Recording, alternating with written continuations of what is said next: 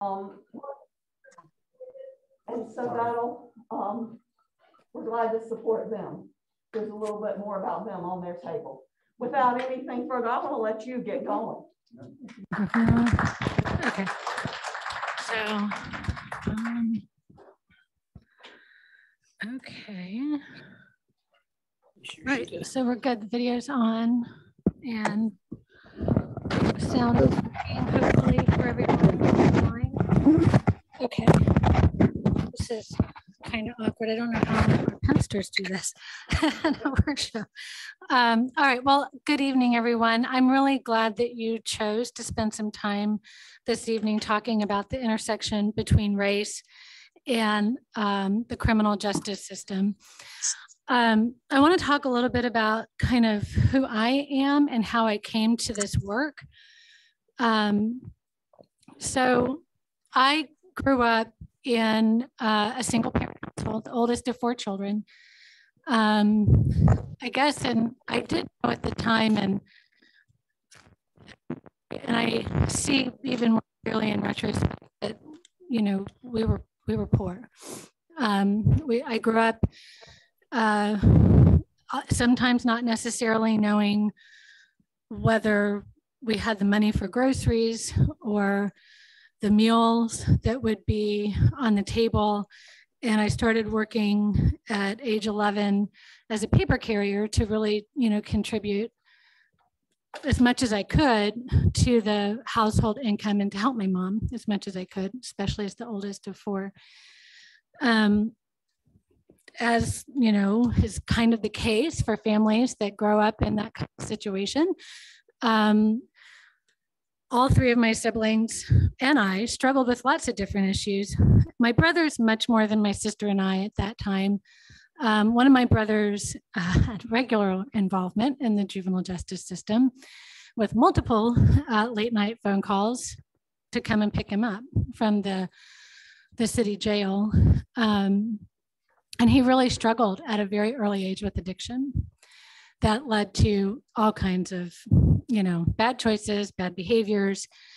And he had a lawyer in town who took on the cause of helping him and my mom as a single mother navigate the court system and navigate the process in a way that would minimize the, you know, the damage that he was trying pretty mightily to do to his own future.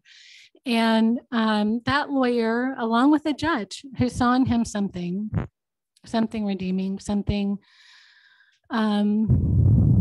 that warranted second chances and third chances and fourth chances.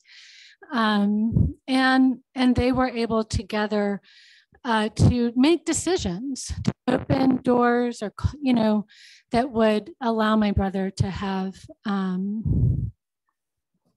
now, I'm trying to think how old he is, over 25 years of sobriety, and all of the opportunity that his potential should deserve.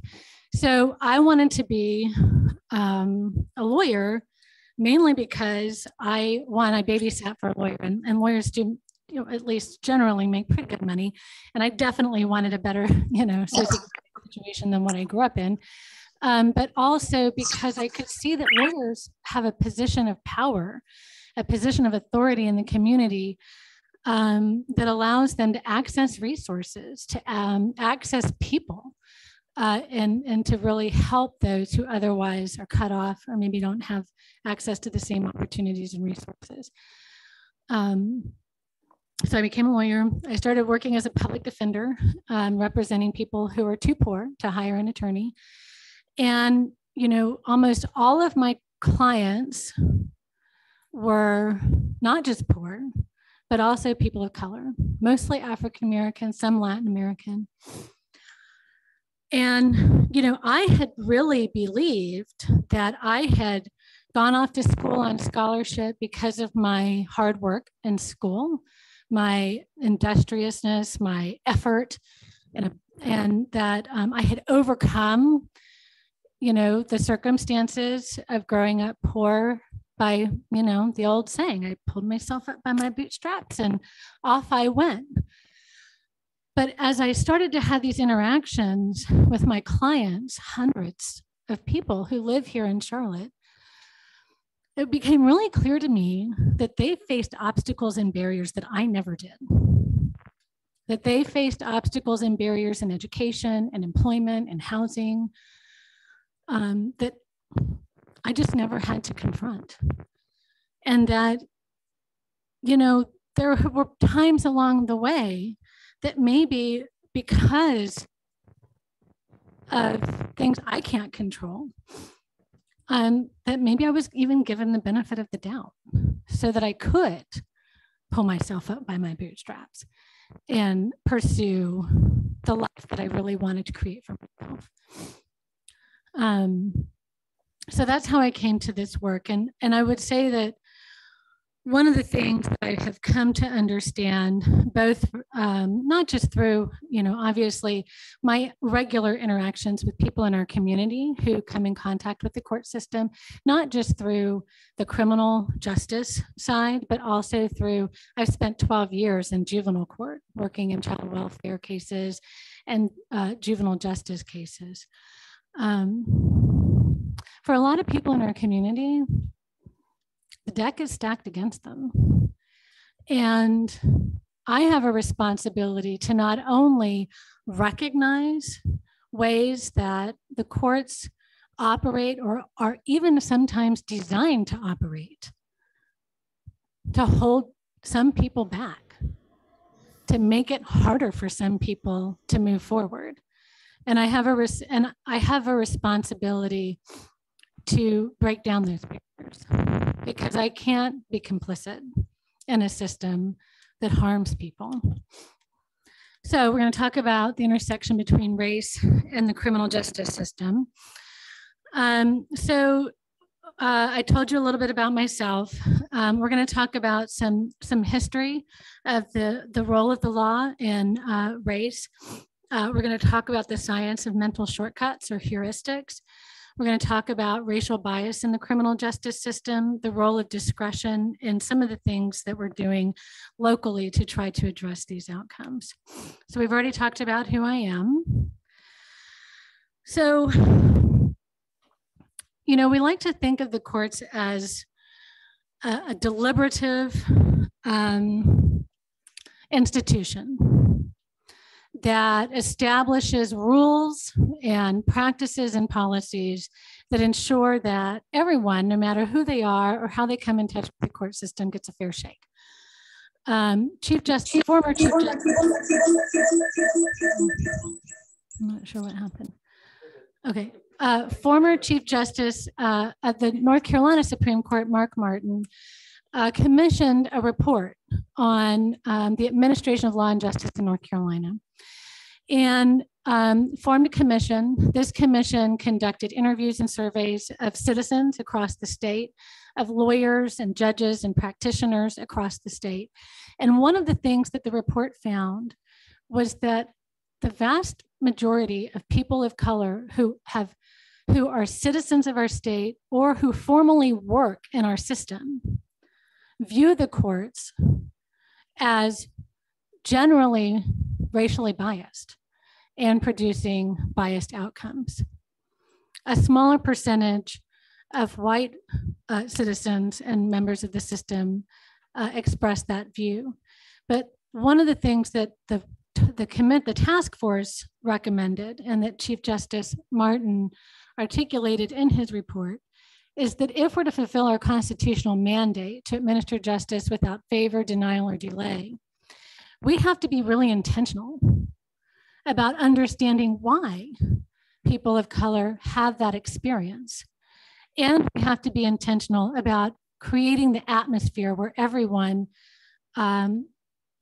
experiences a bias-free court.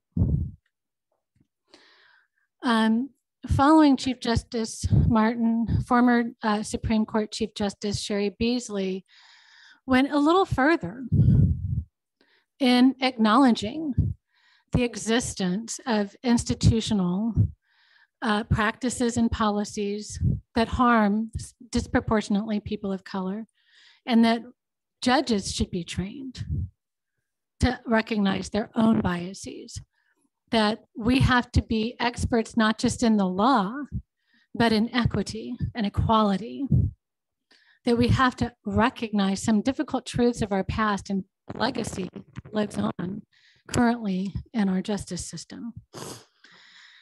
So let's talk about some of those difficult truths about our shared past. I think even non-lawyers are relatively familiar with the case of Dred Scott versus Stanford. This is a decision that essentially found that the Constitution was not meant to include American citizenship for Black people, regardless of their status of being freed or slaved. The courts played an integral role in creating a distinction between the status of people of color and whites. Now, we know that also after the Civil War, several amendments were passed to try to address this issue. So I think one of the questions that we'll talk about today is what impact have these amendments had on our country's and our court's perception of race? So the 13th Amendment abolished slavery and involuntary servitude except for those convicted of a crime. There's a legacy and a constitutional justification for putting people who are convicted of crime to work.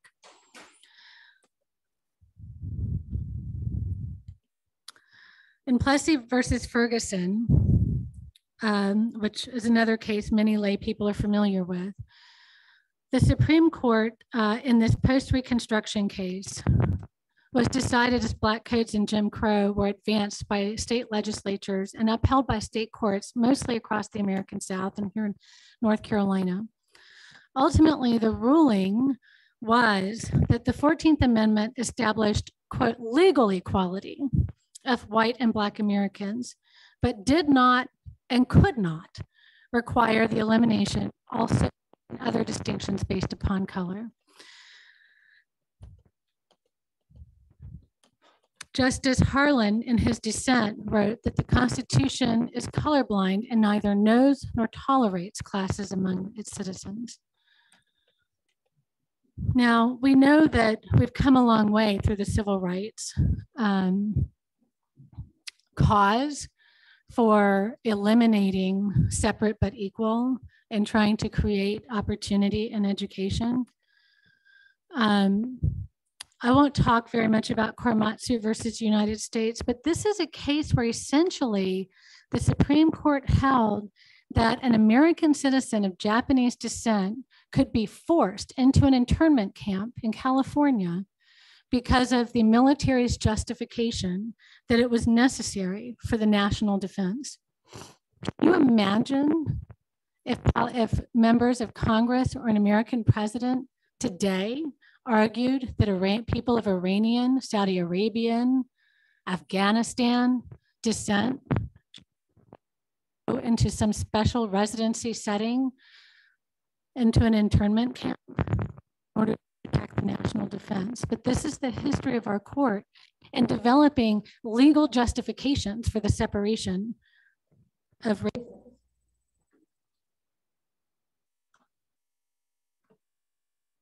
Now you're familiar with Brown versus Board of Education. I think one thing that is interesting about the history of this case is that Chief Justice Warren, who was the Chief Justice of the court at the time this decision was made, prior to hearing the case, traveled to India in 1950. The first question he was asked when he arrived was, why does America tolerate the lynching of its neighbors? He later wrote that he realized that the complicity of the courts in justifying Jim Crow and justifying tactics of terror to uphold racial separation affected our international relations around the world. Smartphone connected. In fact, President Eisenhower, in a 1954 address to the American Bar Association, actually said the American system is on trial in the international sphere. And the extent to which our legal system and government action reflect the spirit of our Bill of Rights, the spirit that all persons are created equal, will contribute more to our national defense and our national security than stockpiling weapons. In fact, when the Justice Department filed a friend of the court brief in this case, the Justice Department spent in that brief talking about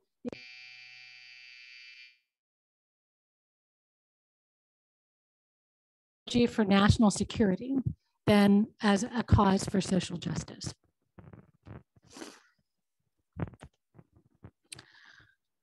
So we see a series of cases, including Loving versus Virginia, which is a case in which the court ultimately upheld, well, struck down a Virginia law that made interracial marriage illegal. And we start to see this progress in the courts, right, through the 50s and 60s, through the actions of organized legal challenges to laws that arose during the period of Jim Crow to perpetuate a separation of whites from blacks after slavery. In fact, in North Carolina, at one point, we had a law that allowed defendants to challenge excessive punishment sentences if they could show that the punishment was motivated by or advanced by the race. So the North Carolina Constitution, talks about the equality and rights of persons, that everyone is entitled to life, liberty, and fruits of their own administered without favor. Have we really come? I grew up, like my husband, we grew up in the 80s and 90s. That's when we came of age. That was the time of color blindness, right? I don't see race. We grew up in integrated schools. Eric was among the first to be integrated here in Mecklenburg County. His brother Lou was the first class to experience busing and to be bused from Cotswold over to West Charlotte High School. We grew up in a time of color blindness. If we could all just forget the past and just see each other and not see each other's color or race, then everything was going to be fine. That's the time we grew up in. How has that worked out? Is justice really blind? Can it be blind to race? So, what do you think? Is justice colorblind? Now, what, 50 years after Brown versus Board of Education? You're saying no? Why do you think not?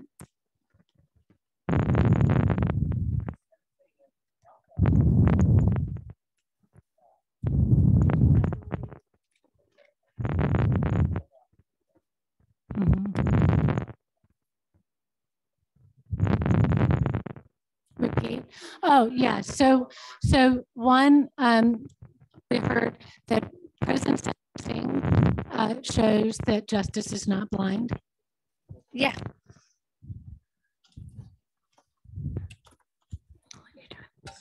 It's okay.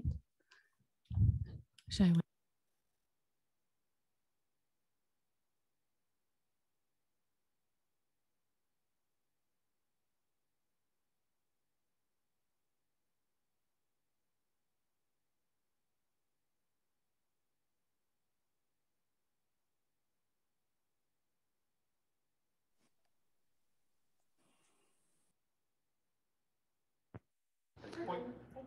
Okay. If you have money, the connection, and your wife, it's going to be better for you. Or it seems to be that outcome. And even without one of those four, you can still better benefits, and it may be much connection as well. So let's talk about that. So some of the feedback for those who are participating by Zoom is that people who have money are going to have better outcomes. People who have resources and connections are going to have better outcomes. And people who are white are probably going to have better outcomes. Sir, did you want to say something? Yep, I just wanted to point out justice also carries a balance, which to me means equality. Well, right. So justice should not only should treat people equally, and that's what the scale is supposed to represent. So let's explore some of what we heard. What is actually happening? So in Mecklenburg County, what you'll see is the blue bar represents those who are white, who have a case filed against them. The red bar represents those who are Black, who have a criminal case filed against them. And then the green is for Latinx folks who have cases filed against them. And you can see that people who are Black disproportionately have a case filed against them. Now, I will say that the difference in the numbers here reflects a kind of an odd thing in Mecklenburg County, that one defendant or one incident can result in multiple charges. So that's why there's so many more cases represented here than there are defendants. But you can see the significant difference between the number of people per 1,000 citizens of Mecklenburg County who are arrested, who are Black versus those who are white.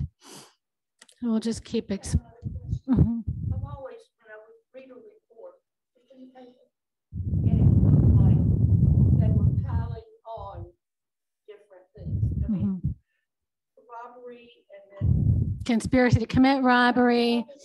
I'm going like, when you can't get them on one, you're going to get them on something else. That's exactly right. I think part of the theory is that the one incident might justify multiple charges, right?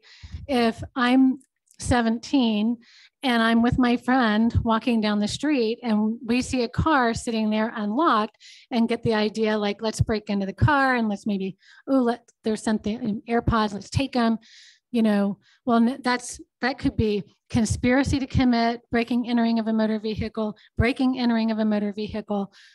misdemeanor larceny. And so we'll charge everything. Uh-oh. Oh no. We're just having all kinds of technical difficulties. That's okay. It's going to fix it.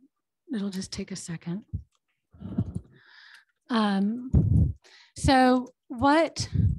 Yes, that's part of it. That if we, and it induces plea deals, right? If I'm facing 4 or 5 charges for the same incident, pleading guilty to one of those charges seems pretty appetizing compared to being found guilty on all of those charges. So it's also a tactic to induce or facilitate plea negotiations. And in just a second, I will have, although I might have to grab my phone because it gets there faster. Oh, good. 472-443. Okay, this should not take very long, and I do apologize. Okay, are we good? I hope we're back on. Are we back on? Okay, so now let's talk about what happens at arrest and booking. And this is really where both the intersection between the decision-making of law enforcement and judicial officials shows up. So what you'll see here, this black bar kind of represents the experience of, I feel like that's not displaying right. I don't know why. Okay, so I'm going to have to explain this slide to you because that's not displaying right. Okay, so this first graphic represents the population of Mecklenburg County. About 51% white, about 36% African American, and then we've had the green bar, which is Latin American. The second, oh, there we go, custodial arrest. So folks who are arrested by law enforcement. So compared to the general population, the representation of whites in the general population, they are far less likely to be arrested, right? And the red bar, Black citizens in Mecklenburg County are more likely to be arrested. Once arrested, white defendants are actually less likely to receive conditions that require them to be booked into the jail and not be able to be free awaiting trial, whereas African Americans are more likely to be detained pre-trial. Does this graph make sense? Okay. So it's also important to note that nationally, and in Mecklenburg County, 60% of people who are sitting in our jail are awaiting trial. These are people who have not been found guilty of a crime. These are people who are awaiting a trial to be able to present their defense. Yep. That is correct. Yes, because actually in North Carolina, I'll just go ahead and take a little detour here.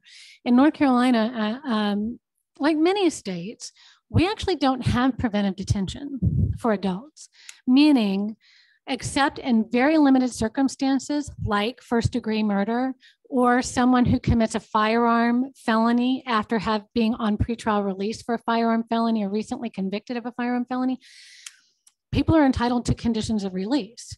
In fact, the statute requires release on a promise to appear or some non-monetary condition unless there's some evidence that this person really is a danger. And then the condition is a secured bond, having to pay money to get out. So the vast majority of people who are in our jail are in our jail awaiting trial and unable to post their bond.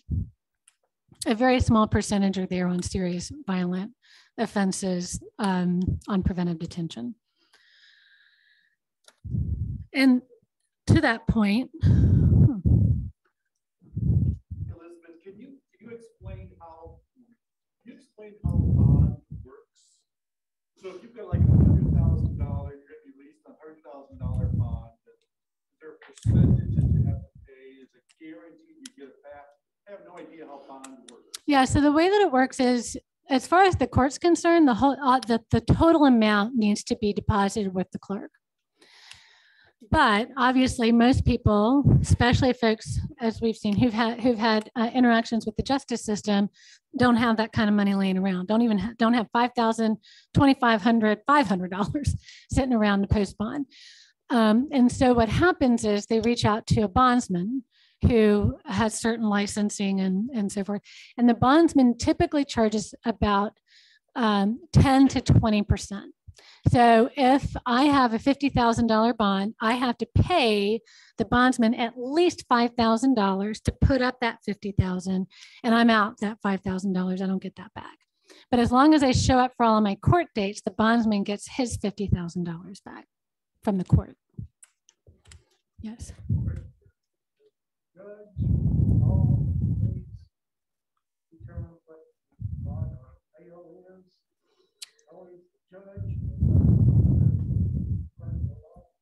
Yes, so it is the responsibility of a judicial official. So first the magistrate, who is a judicial official right after arrest, and then a district court judge like me within 24 hours. And in Mecklenburg County, we see folks the next day after their arrest. They're not generally involved. They're more involved now at that first appearance within 24 hours of arrest. And they present information to the court. We've made a lot of reforms, which are somewhat evidenced in this slide, to try to make sure that people are not sitting in jail, that we're not really stressed out about being out in the community simply because they can't pay. So we've done a lot of work to try to make sure that money is not the thing that's holding people in custody. That if someone doesn't really pose a risk, we're not really stressed out about what they're going to do in the community on release. We want to let them out on a written promise. We have pretrial services in Mecklenburg County. We want to release them to pretrial services to help them keep up with court dates and not require money. But what you can see is despite our efforts to safely reduce the jail population, despite our efforts to reduce the use of money bond, a significant disparity continues to exist. We still see that African Americans are 7 times more likely to be jailed in Mecklenburg County than whites. What are the other conditions that if money is not the condition? What's the condition? So we have lots of options under the statute. We can just release people on a written promise to appear. We can also require an unsecured bond, meaning if you miss your court date, you're going to have to pay, but otherwise you're free. And as long as you do what you're supposed to do, we're not going to have a problem. And then finally, a person can be released into the custody of someone else willing to supervise them. So that could be a parent, right? Or a family member. It can also be a pretrial services agency. So in Mecklenburg County, we have a pretrial services agency that is an entity of the Mecklenburg County government. And they provide multiple levels of supervision from, hey, we're just going to text you and make sure you remember your court dates, to I need you to call us once a week and check in, make sure we're on track, all the way up to you're suffering from serious and persistent mental illness. We're going to stay in touch a couple times a week. We're going to maybe connect you to a social worker or a case manager and try to help keep you, on track until your court date. Explain that versus our system, federal courts about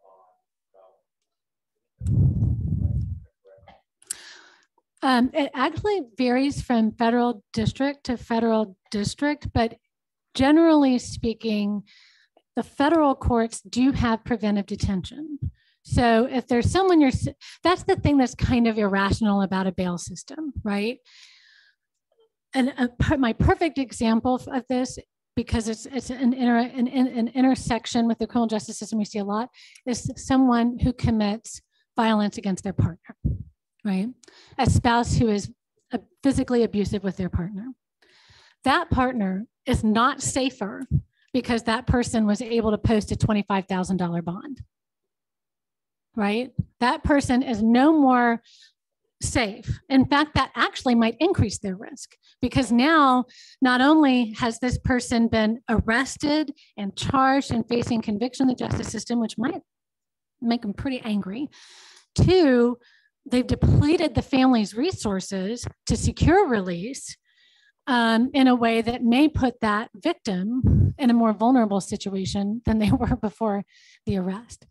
So the federal system does have preventive detention and allows judges to use certain criteria based on evidence to just detain people who they really believe present a danger. We don't really have that in North Carolina. Okay, so to your point and your point about what is it that predicts a person's, bad outcomes in the justice system, the likelihood they're going to be involved in the justice system, the likelihood that they're going to get arrested, detained, so on and so forth. A really great study done by one of my Race Matters for Juvenile Justice colleagues, Dr. Susan McCarter, who was at UNC Charlotte.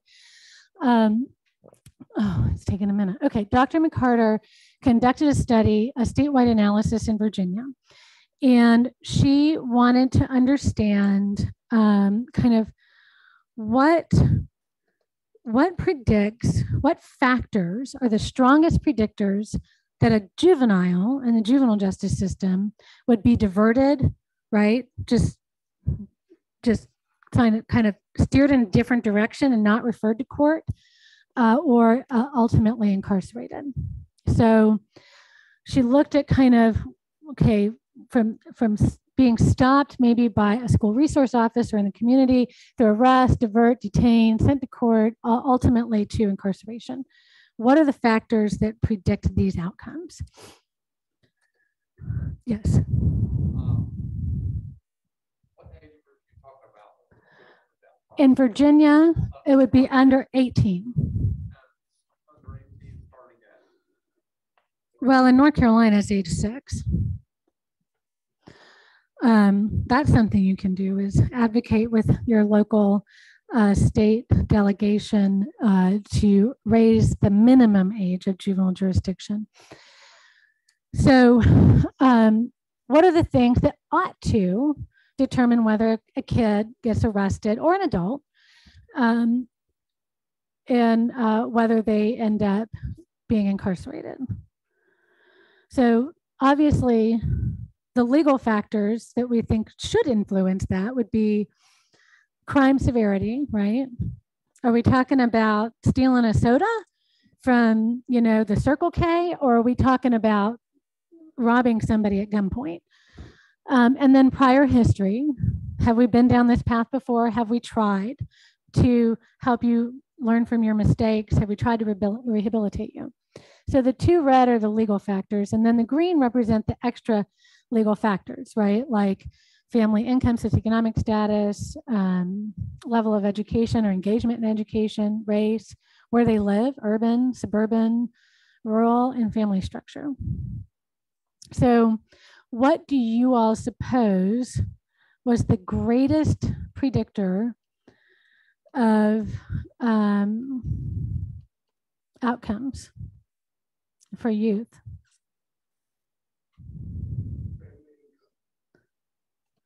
Okay. So for diversion, one variable significantly predicted diversion, and that was crime severity. Like, are we going to even get you involved in the court system at all? Right? So the more severe your crime, the less likely you are to be diverted.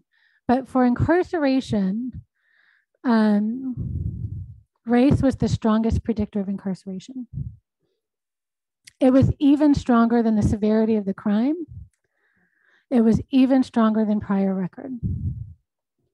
Race was the strongest prediction. And after that was education. So I think that's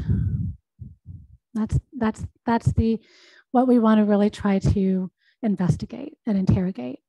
So that's why we're going to talk about brain science. I'm going to really try to limit this discussion a little bit so that we can talk about some really interesting studies. So essentially, our brains have shortcuts. Alec learned about them in AP psychology. He loved talking about them. He likes to also outdo me on my understanding. I might invite him to give us some examples. But essentially, our brains have to process so much information that if we didn't have shortcuts, we'd probably just be catatonic. So our brains use the amygdala, which are a little almond-shaped part of our brain that receive data. They receive the data, they send it to the prefrontal cortex, which is our executive decision-making part of our brain, the part of the brain that goes, okay, wait, what's going on here? What do I know? What should I do? What does this mean? But the amygdala are making some quick judgments and decisions about the information. And sometimes those decisions will, that processing, that rapid processing of the amygdala will guide our reactions or our responses while the prefrontal cortex is still trying to process it. So obviously this is important because as humans, it's taking a minute for these slides to pop up there. Right? We need that because we live in a world where we have to be able to not be like, oh, wait, what's going on here? Oh, furry thing. Gosh, he's like 10 feet tall. Whoa, those are some sharp teeth. We can't wait for our brains to do all that. So the amygdala's like, oh my gosh, get out of here. Right? Before there's like this whole prefrontal cortex getting involved. So just go ahead and indulge me. Any volunteers in trying to read this passage?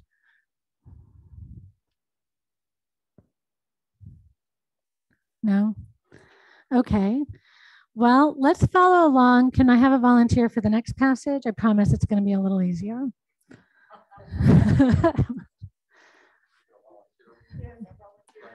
Okay, here we go. Hold on. It seems to be a little bit of a lag. Okay, here we go. Can you try to read that out loud? Anyone want to read it out loud? Okay. I cannot believe I actually understand what I'm doing. Reading. According to research at that university, it doesn't matter in what order the letters in a word are. The only important thing is that the first and last letter be in the right place. The reset can be a never mind. Whatever. Can be a total mess, right?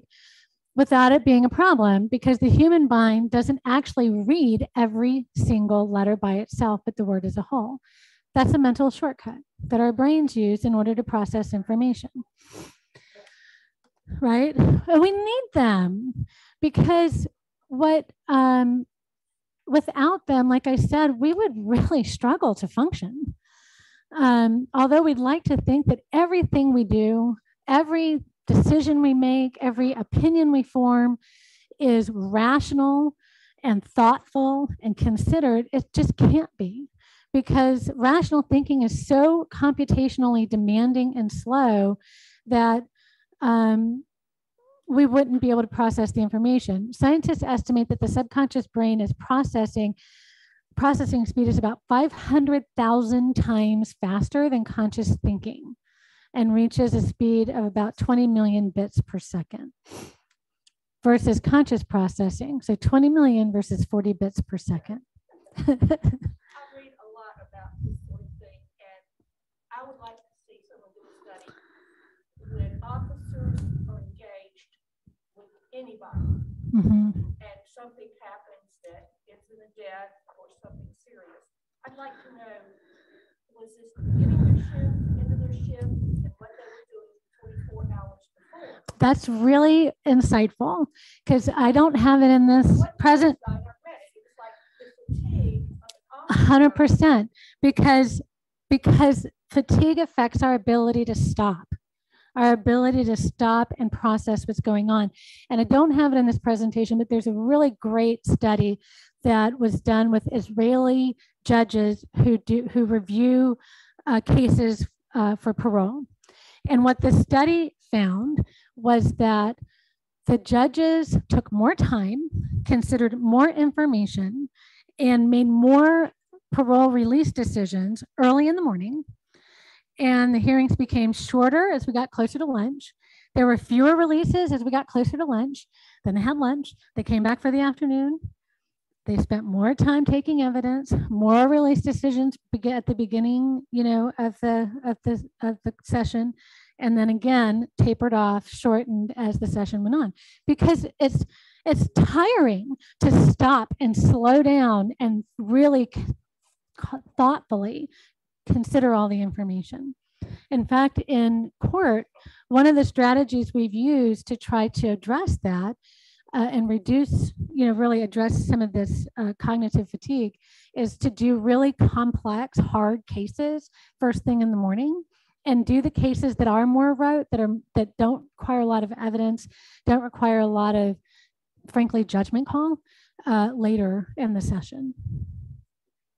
So there are several different types of heuristics. I think I'll skip a few just for the sake of time, but we have, I'm just waiting for it to populate, but we have 5 that I included: confirmation, availability, representativeness, categorizing and generalizing, and the just world.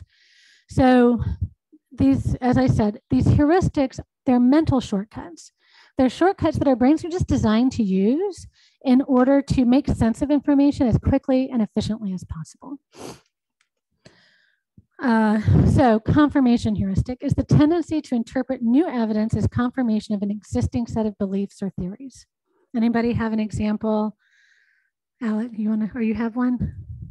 Go ahead, Alec.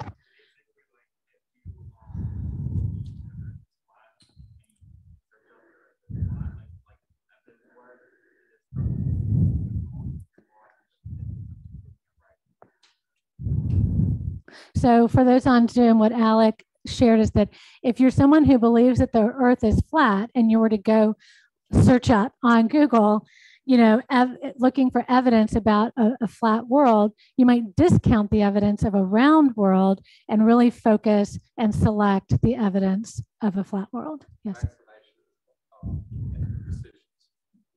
Yes, vaccination decisions. And honestly, I will tell you as a judge, I've seen this a lot in impaired driving cases. When today, almost every interaction with a police officer is recorded. Used to be through the motor vehicle cameras. We get the VHS tape and put them into the VCR. Now it's the body-worn cameras that's digitally exchanged. But I will hear an officer testify, and not all the time, but especially those officers that are, what they do every day is DWI cases. I'll hear them testify about a defendant's conduct and demeanor, about their swaying and their slurred speech. And then the video is played, and I'm not seeing it. And I think that's confirmation bias, that they are kind of focusing in on information that corroborates their existing belief that this is an impaired driving case. Okay. The availability heuristic is essentially a shortcut that relies on information that's just readily available to us in order to understand a problem or information. So, for example, a really good example of this is, frankly, nightly coverage of crime. A study in New York City looked at the number of broadcasts about crime involving Black defendants versus the number of stories and broadcasts about crime involving white defendants, and found that there were, despite that essentially there was a disparity between the actual percentage of crimes committed by Black defendants versus the coverage. So essentially, whereas at the time of this study, African Americans were responsible for about 54% of murders, thefts, and assaults, the coverage was for 74% of the coverage was for crimes committed by African Americans. Not only if that's the information we're fed all the time, then that influences how we might think about a situation. When we hear, if you're fed all the time on the news, oh, these Black kids, these Black adults committing these offenses, then even when you just hear, oh, did you hear so-and-so's car was broken into around the block? The mind might automatically go to, it's probably, like an image even before it's a conscious thought. Just, let's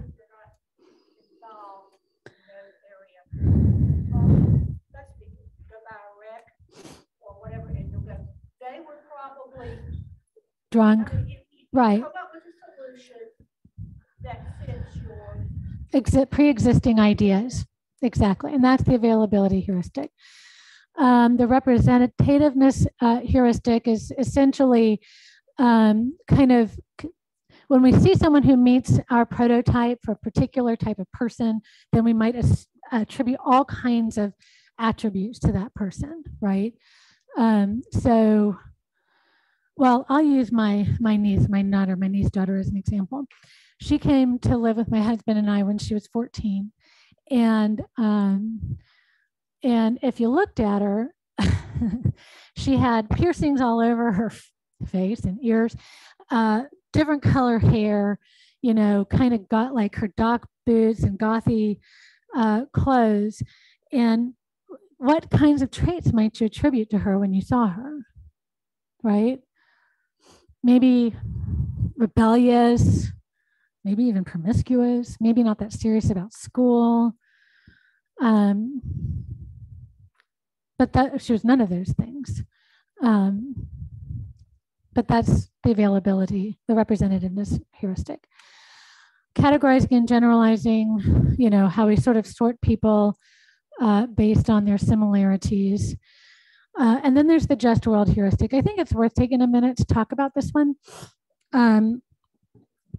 because I think it explains a lot about how we make sense of things, right?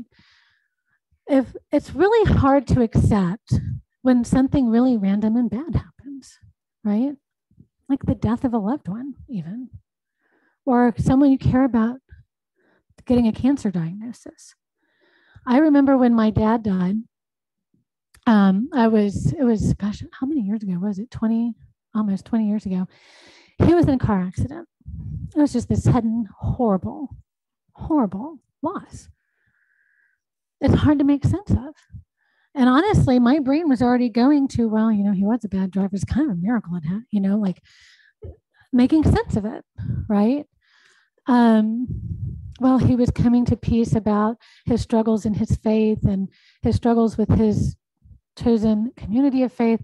And maybe he had gotten to that place of peace and resolution. It was his time, right? Those are the things we do to make sense of random, inexplicable things. This heuristic is also why we have certain statutes that protect victims of sexual assault, right? Because when a woman is a victim and accusing someone of sexual assault or rape, one of the things that we saw in trials was when the woman would talk about or testify about the encounter with her assailant, well, I met him in a bar, right? He bought me a few drinks. What were you wearing? A dress, short skirt, high heels. We were having a good time. He invited me back to his place. And as you hear that testimony, what do? Well, I wouldn't have had that many drinks. I wouldn't have worn that outfit. Well, I wouldn't have accepted his invitation to go back to his place, right? It's a way of making sense of something random and horrible. To put us, because that dissonance, right? That something random and horrible can happen between this belief that we have that we live in a world where good people,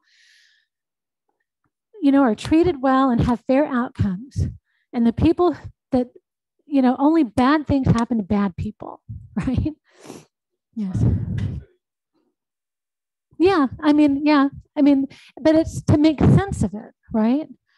Because, well, I wouldn't have ever been in that situation because I never would have made those choices. Yes, Alan? Yes, exactly, the just world. But we know that that's not true. Bad things happen to good people, good things happen to bad people. But this is a shortcut we use to try to make sense of it all. I think I'm going to show you guys this. It doesn't take very long. Has anybody seen this? Well, these two have, but that's okay. All right, so I'm just going to play it and you'll follow the instructions and then we'll talk about it. Hold on. Okay. Okay, well, I did queue it up on my, should I just go to where I had it open? Because I was trying to, hold on. Oh, okay. I was trying to be fancy and control click it. Oh, do I turn this off? Okay, wait. How do I skip the ad? Okay. The monkey business illusion. Oh, Count how many times the player's wearing white.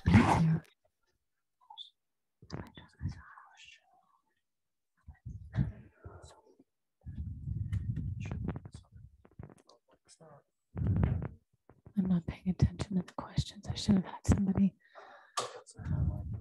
Okay.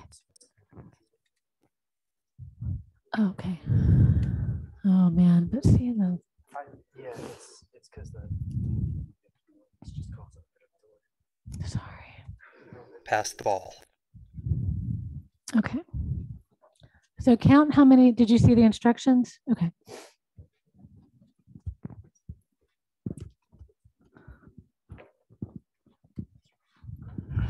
Oh my God. Well, this is going to make it easy. Darn it.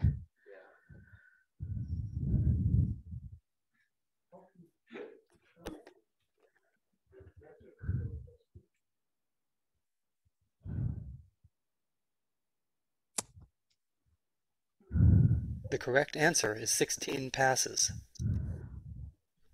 Did you spot the gorilla? For people who haven't seen or heard about a video like this before, about half miss the gorilla. If you knew about the gorilla, you probably saw it. But did you notice the curtain changing color or the player on the black team leaving the game? Let's rewind and watch it again.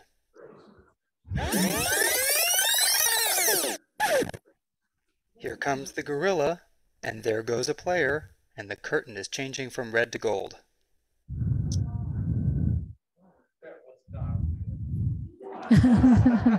When you're looking for a gorilla, you often miss other unexpected events. And that's the monkey business illusion. Make sure I get it right. Learn more about this illusion and the original gorilla experiment at theinvisiblegorilla.com. Not sharing this. Okay, let me share.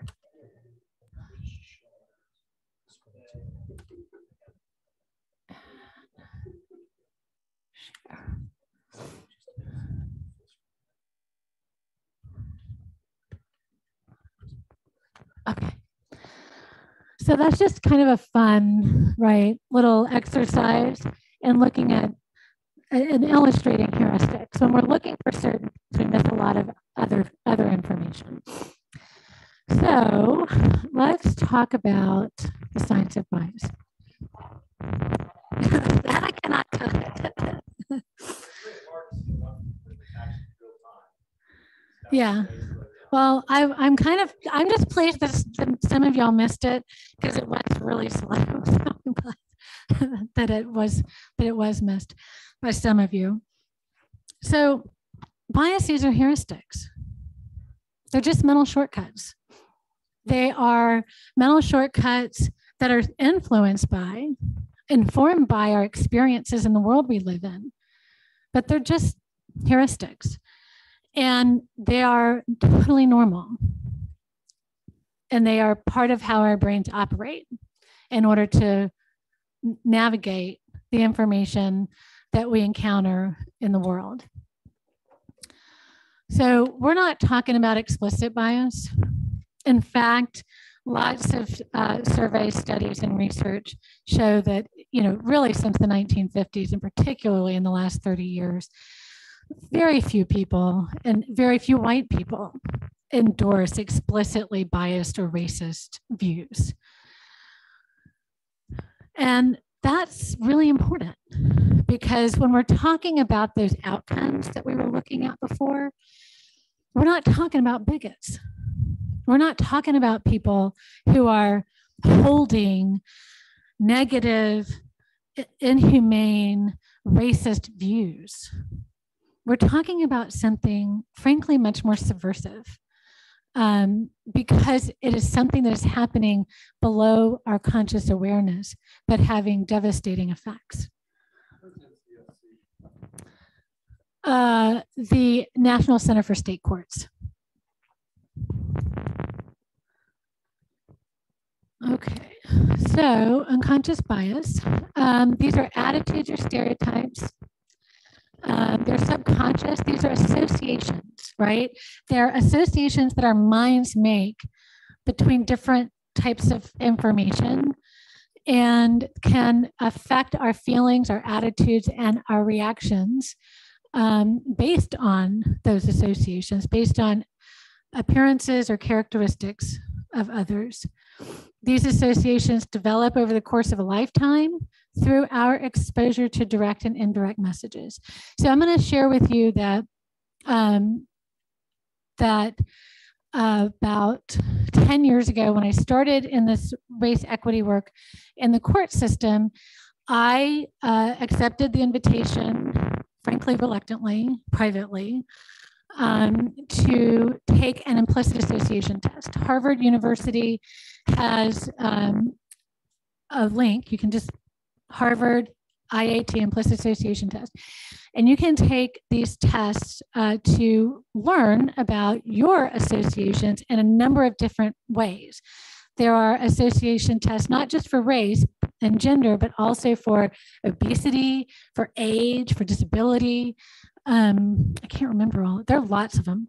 So when I first took this implicit association test, as I said, reluctantly, frankly, fearfully, like, what am I going to learn about myself that I don't want to know?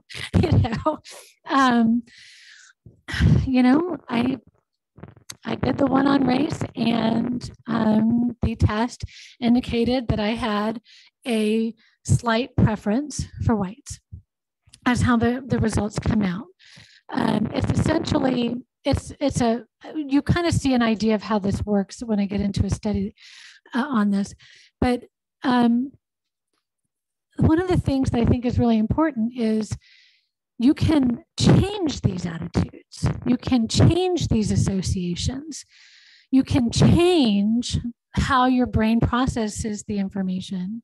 And you can actually change the outcome on that test. I know, because 10 years later, I took it after really intentional work, really intentional interrogation of my own biases, intentional use of tools and strategies to change my attitudes and my thinking. And my results had changed significantly because of the work that I had done. And there are studies that show that people who, the first step, right, like AA and NA is just, hey, admitting, hey, we all have biases. I have biases. Now, if I can just, really interrogate them, understand them, and get intentional about doing some things that challenge those associations and those beliefs, then maybe I can change those biases or eliminate them. So they're unconscious and automatic, pervasive. They don't always align with our explicit. I mean, I would have never said, like, I have a preference for white people, or I guess the opposite, a dislike or something of people of color, but they're shaped by our experiences and information, that we receive over time. And they have real world effects on our behavior, but like I said, they're malleable. I am thinking I'm going to skip the bicycle thief. It's a great video. If you all have seen the show, What Would You Do? Have you all seen that show? Okay, so basically in the video, I think it was done in the 90s, they take footage of 3 different individuals trying to break a bike free from a lock. And the first video is a white guy, and he's trying to break, get the chain off, break the lock. And at first he's tinkering with it, he's yanking on the bike, and it's in a park, and people are just walking by like, what's that guy doing? They just keep walking by. And then he gets out, like the big, whatever you call it, cutters, trying to cut it. And people are like, hey, what are you doing? And he's like, oh, I'm just trying to get this bike. And I'm like, okay. Then they show a black guy wearing the same outfit, same age, doing the same thing. And literally the first person who passes by is like, what are you doing? Is that your bike? The third person, whose bike is that? That's not yours, is it? The fourth person, I'm calling the police, and the police come out. Now, it's a little bit funny that when they have a white woman doing the same thing, walk by, and one of the men says, can I help you with that? So, right? That's a bias too. So it's a great video that just sort of illuminates that. This is kind of a lot, but essentially the reason this is important is because when individuals who are making decisions in a system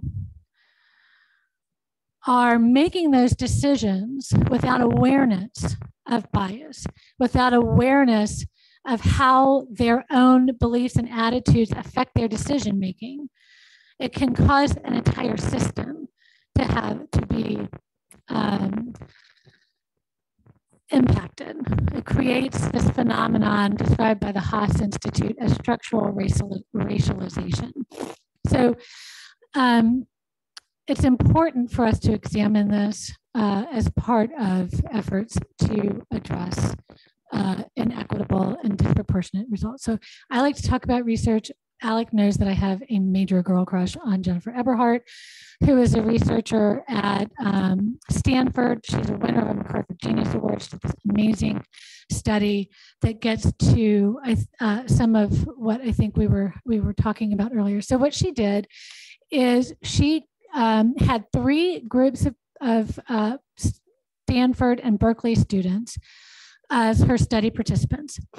She sat them all in front of computers, like in a little booth, and showed them line drawings like the gun that you see here. And there were 2 types of images: crime relevant images like gun, knife, handcuffs, and then crime irrelevant images like a stapler, bugle, cup and saucer. And then what she did is she had collected photographs of Black and of white Stanford faculty and students. And she divided the study participants into 2 groups. One group would just look at these images gradually appear on the screen and have to identify them as soon as they could recognize what it was. The second group and the third group were primed with a subliminally. So a photo of either, for group 2, a white student or faculty member would flash so quickly they weren't even aware they were seeing it. And then for group 3, a photo of a Black student or faculty member would flash so quickly they weren't even aware that they were seeing it before the image starts to appear. And then she had them press the space bar as soon as they could figure out what the object was. Does this make sense so far? Okay. So let's see what happens. So when the students are presented the object, the objects are gradually appearing over up to 41 frames. They're able to figure out what it is within 23 to 24 frames, okay? For the crime irrelevant objects, the cup, the saucer, the stapler. So when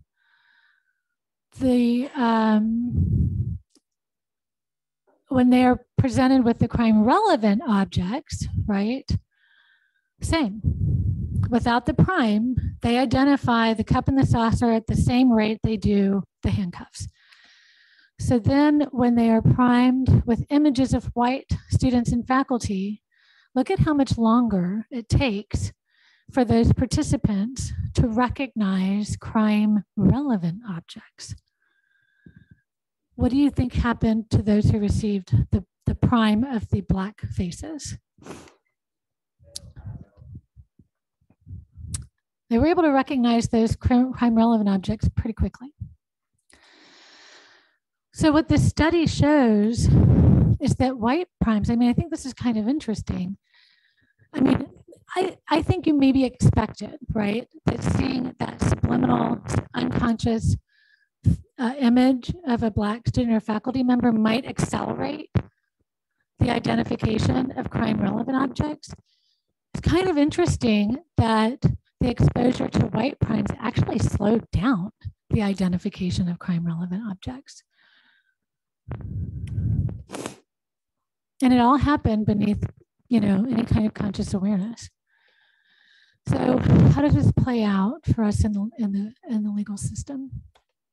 So Frank Baumgardner, who is a professor at UNC, did a study that was actually published in the New York Times several years ago. What he did is he looked at kind of, you know, what's happening in cities really across the country, but North Carolina was one of the states and Charlotte one of the cities that he studied when it comes to being stopped by law enforcement as a driver. So what he found might not surprise you. Black males were way more likely to be stopped than white males. Black females more likely than white females. I'm guessing based on our discussion so far, that doesn't surprise everyone. He examined 13,233,000 law enforcement traffic stops throughout the state of North Carolina. And essentially what he found is that even though African Americans make up for only 22% of the entire state population, they were about 40% more likely to be stopped, not for things that maybe you would say, well, I mean, what can you do, right? Like maybe even speeding, right? Or reckless driving. They were more likely to be pulled over for vehicle regulatory issues, like, oh, your tail light's out, or your plate's not properly displayed. They were more likely to be stopped for equipment issues or other vehicle. These are situations of discretion where I don't have to pull you over. One of the things that I thought, like I said, maybe that's not surprising. One of the things that Frank Baumgartner did with this data set is he essentially eliminated the bad apples. He kind of said, well, let's take the officers who have a high number of disproportionate stops and arrests. Let's just take them out of it. They've got a high number of stopping Black drivers. We're going to assume that they're kind of like our bad apples, that they have a problem. We're taking them out of the data set. It didn't change a thing. So this is something that's happening. Good people, people who are, that's the point of this, is it's below our conscious awareness. It operates without our understanding, without identifying it. No. So the other thing that I think is interesting is who gets searched, right? So broken tail light, they pull you over, who gets searched? Here we are, we're Charlotte. Black drivers were 3.5 times more likely to be searched, or almost 3 times more likely to be searched. But what's interesting to me is who had contraband, right?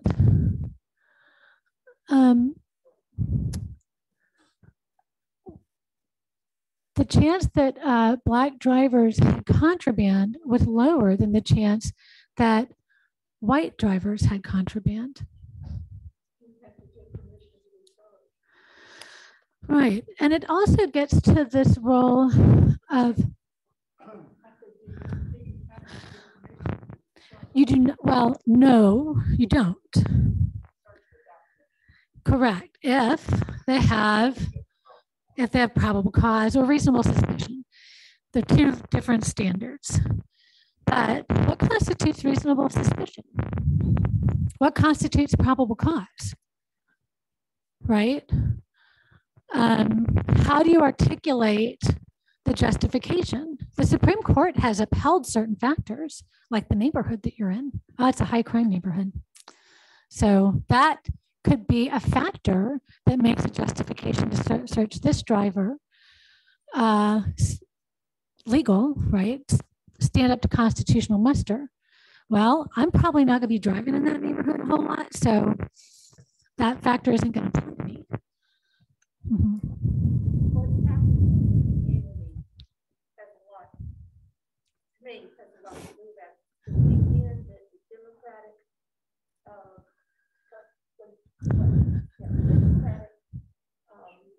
National Convention. I was on Park Road in a 91 white Buick, older white woman, very old white car, but my little tag on the back had not been changed. And I was pulled over. And 2 women officers immediately, flashlights. And I'm sitting, what brought that about? And I think, okay, what's happening in this city possibly had a lot to do. I mean, they were going to tag. I don't even know if it was dirty. I always kept that old thing really dirty. But I'm sitting here thinking about it later, just 30 minutes later. Like, what caused that with the situation? And I'm going, oh, yeah. This is going on uptown, and I wasn't that far from uptown. Well, I think that's probably not wrong, right? That what's going on in an area where officers are patrolling influences. I guess it's sort of like that. Alec, help me. The availability and the representativeness heuristic, right? While I'm in this community or this neighborhood or this part of town, this is the kind of thing that happens here. Here I have this person that I'm stopping. Well, they're probably going to have drugs or a gun or whatever. But what the study found is that actually African Americans were less likely to have contraband once they were searched. Yes. I'm sure that could play a role in it too, right? So blacks were also still, even though they were less likely than whites to be found with contraband, they were still twice as likely to be arrested. All right, so what's going on there? Because it's into that discretion. So several years ago, when we started working on trying to address issues of race and equity in the criminal justice system, one of the first questions that we asked was, well, like, what are the top charges that cause people to get arrested and booked into our jail? I will confess, I was a little surprised. It's impaired driving, misdemeanor larceny, possession of drug paraphernalia, like a blunt, a crack pipe, or a baggie, assault on a female, which is a domestic violence charge, simple assault, resisting an officer, second-degree trespass, and possession of marijuana. So those are the main things that cause people to get arrested and booked into our jail. But look at the disparities. The blue indicates white defendant versus black defendant, right? The relative rates. And what's interesting here is for larceny, for possession of drug paraphernalia, resisting an officer, possession of marijuana, huge disparities. Black folks are 10 times more likely to be booked into our jail for possession of marijuana. 8 times more likely to be booked into our jail for talking back to or resisting a police officer. One charge for which there's no disparity whatsoever, and it's driving while impaired. And I really sat with that data when we first looked at it. It's like, oh, well, what's going on there? And I think I have an answer. It's the role of discretion. Impaired driving has been so litigated, mostly by white folks, in our state appellate and Supreme Court, and even in the United States Supreme Court, that the criteria, the legal justification to pull someone over on the suspicion of impaired driving is so objective and so limited and specific that it reduces the influence of discretion.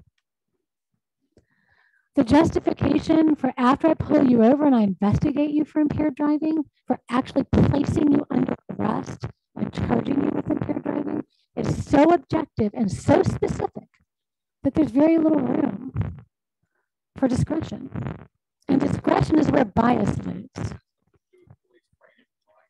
And the law, right? They're trained. Like leaving inside the lane is not enough. They have to go over the line. They really need to go over the line more than once. Like, bad driving is defined as so specifically that it's not subjective. And that reduces the influence of unconscious, unaware biases in the investigative process. Let's talk about the jury. So when we think about the judicial system, we think about judges, lawyers, probation officers, but jurors are an essential part of the criminal justice system. Jurors are the citizens of our community, right? So this was an interesting study looking at the interracial aspect of cases with a Black defendant and a white victim.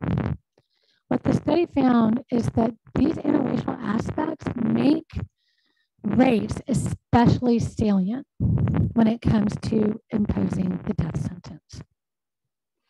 So I'm going to try to take a minute to explain this because Sorry, you're good. Okay.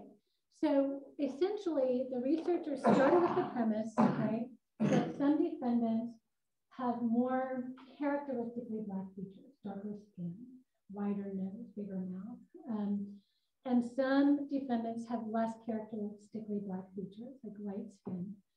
And so what they did is they looked at what is the death sentence decision of jurors when the defendant is Black and the victim is Black. So that's what this graph is, right? We have a Black victim and a Black defendant.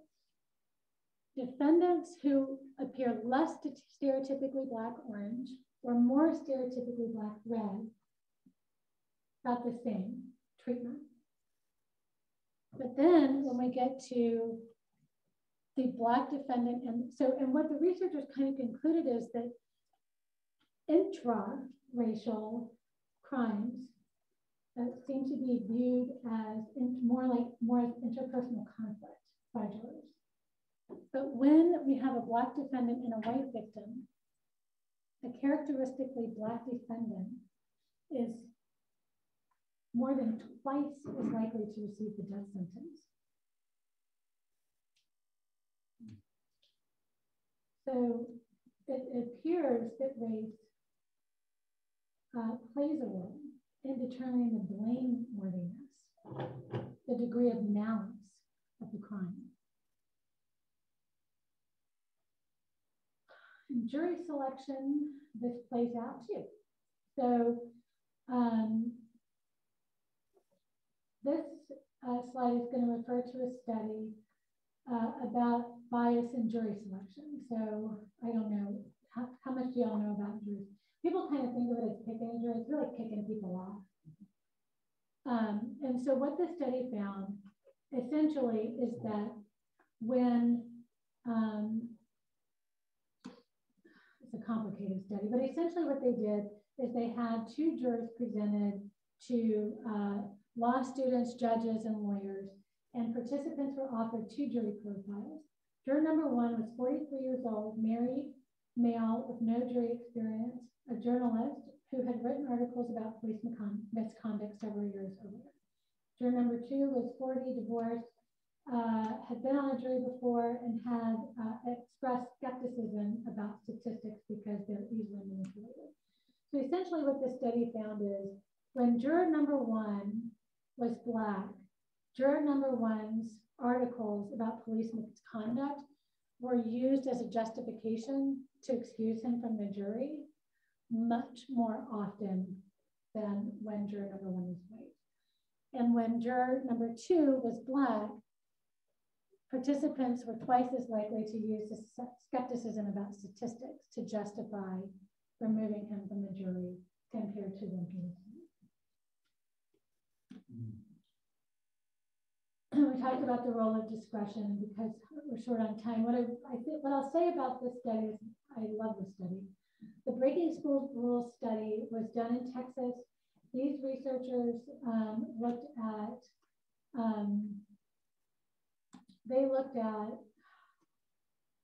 1 million students over the course of several years. They looked at students in schools in urban, suburban, and rural parts of Texas. They controlled for 83 variables to try to look at what predicts the likelihood that a kid gets suspended or receives discipline in school.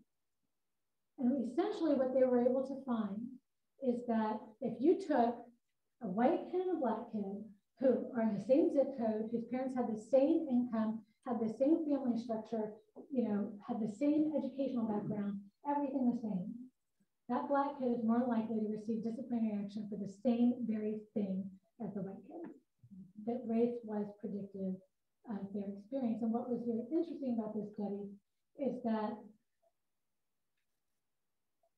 in 3% of the offense types, what are called mandatorily reported offenses that don't involve discretion about what should I do, right? Like having a weapon at school or having drugs at school. There was no disparity. But for those 97% of school violations where it's, well, what is disrespect? What's insubordination? That's where the disparities existed. Even things like public display of affection. So I won't talk about that. Again, in the legal system, a study looked at, presented partners in 22 law firms with legal memorandum to rate to kind of grade the quality of the memorandum. And essentially, when they were when they were told that the associate who wrote the memo was Black, they found more errors in the memorandum than when it was the same memo. Then those partners who were told that the student was white.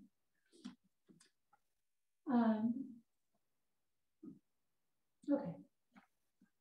I didn't get very much into exactly what we're trying to do about it. And it kind of felt like spending more time on kind of what's going on here and what are the problems and the issues. But I definitely welcome any questions. I'd like to go back to your, was an early slide, but your colleague at UNC Charlotte, was it McCarter? Professor McCarter. There were various aspects of contributing to involvement, escalating involvement in the judicial system. Sex was not mentioned there, and maybe she didn't study it. I have an assumption that probably more males are involved than girls. That's accurate. Yeah. Although over the last 10 years, we've seen a lot more, specifically Black females, involved in the juvenile justice system. It's typically been and it still is over disproportionately men that we are seeing an increase in Black females.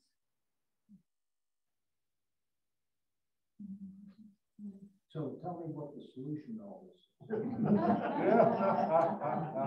So we have to work hard. Yeah, I mean, so there are several things. I'll tell you a little bit about some things that we're doing that we've identified we think are some things we can do, right? Because we can deal with ourselves. So, and that's something someone said to me years ago, right? Because when you look out in the world and you look at, okay, well, but poverty is racialized, and poverty plays a role in, risk of criminal justice involvement and violence. I can't fix poverty, I can't fix homelessness, I can't fix, right? But I can fix me in my system. And especially now as the chief district court judge responsible for all of the administrative aspects of the district court in Montgomery County, there are things we can do. So some of the things we're doing, I've worked with law enforcement, the county, the district attorney, the public defender, and probation to create a race equity curriculum for justice system practitioners to educate them not just on unconscious bias, but also on specific strategies that they can employ to address their biases, to mitigate the influence of their biases. We have implemented structured decision-making tools. To your point, sir, judges make the decision, right? Does the person have to pay money or are they in or out? And so we've done a lot of work to train judges and magistrates, not just on unconscious bias, but also to equip, and also on the harms of detention for people who don't pose a risk. And we've equipped judicial officers with structured decision-making tools to help them focus on objective criteria about risk and flight, and not things like you live with this mama, finish the 8th grade, whatever, but to focus on those objective criteria that research shows are predictive of risk of committing another crime or flight. We're doing a lot of stuff. We're doing some work in child welfare to do what we call blind reviews. This was a practice that was implemented in a county in Florida, and the district attorney's office has done this for making decisions about plea offers and sentencing recommendations, taking the case, removing all indicators of race, and then sitting down at a round table and discussing the objective facts, and then making team decisions about whether a child welfare petition should be filed seeking custody of the child or children, or in the prosecutor's case, whether what plea deal to offer, whether to pursue charges and sentencing recommendations. I know there are others, but so those are some things we can do. I think, in Durham County, police chief actually saw huge reduction in disparities for searches and arrests when he implemented a policy that officers advise every defendant of their right to refuse to be searched and ask them to give a written consent to search. That forced the officers to search really when they had probable cause. And it helped to reduce disparity. So there are things that we can do individually and institutionally to address issues. I might be wrong, but I think knowing people that aren't just like you, yes, that breaks down all those heuristics. So if you know somebody that's Black, Hispanic, or richer than you, any a different thing, something different than you, it's less likely you'll categorize them as other. Yeah. So I wasn't really going to get into this, but there are some things we can do, and Eric's right. You can take an implicit assessment. I mean, it's hard. I told you I didn't want to do it. I didn't want to know. They're fast. They don't take long time. It takes like, I don't know, less than 10 minutes probably. Yeah. But just confronting it, like, okay, let me just see what it is and deal with it, and start to ask myself, why am I doing what I'm doing? Why am I making this conclusion about this person, this situation that I'm making? Practicing individuation, trying to really try to ask yourself, what do I really know about this person? How do I get to understand their characteristics and attributes aside from maybe a generalization about another group that I might not have a lot of exposure to? And like Eric said, employing counter stereotypes and increasing your intergroup contact. So, I mean, honestly, it sounds kind of silly, but reading books by Black authors about Black families and Black communities can help as a de-biasing strategy. Watching programs about Black families and Black communities can help as a de-biasing strategy. Obviously, having intentional interactions with people who are in your outgroup are de-biasing strategies. They help us when we find ourselves in a situation with someone in our outgroup that we don't really know, to not, for those assumptions to not arise, or those generalizations to not arise. So those are, and another one is perspective taking. And this is something I do a lot as a judge, right? Like, wait, let me put myself in this person's shoes. Let me try to put myself in their situation and the experiences that they just described and how they ended up where they are, and try to understand it from their perspective, which helps me not only to have empathy, but to really connect with their humanity and probably make a decision that is individualized. We do have a question from online. Is there racial bias in the plea bargaining system? Yes, yes. Even our own data shows that people of color are more likely to receive offers for an active sentence or to plead to more charges. That's all we get from online. So I want to be respectful of your time, which I apologize. One other thing I would ask you to share, you had a couple of resources that you sent me in an email.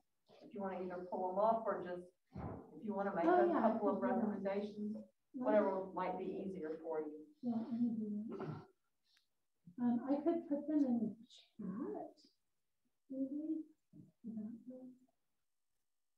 That would work, or I can, if you just email them to me, I'll get it sent out to everyone else. Yeah, I can send it out to everybody in this room, and from the recording, we'll have a list. Let me get, Implicit association test doesn't take very much time at all. It's really interesting. And like she said, it's also all kinds of things, besides race, gender, weight, all kind of disability. And it's really fascinating. and if it's, I'm trying to get it to work, if there's a link to the implicit association test.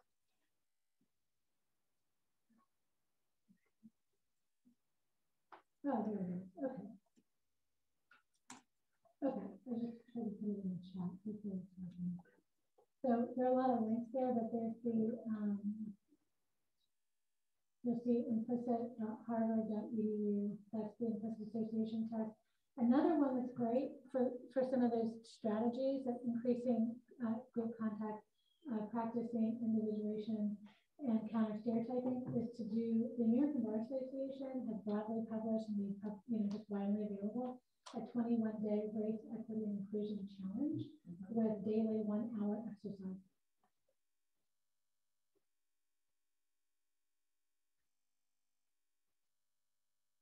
Well, I know that online there have been a few technical difficulties, and unfortunately, no, it's not your fault.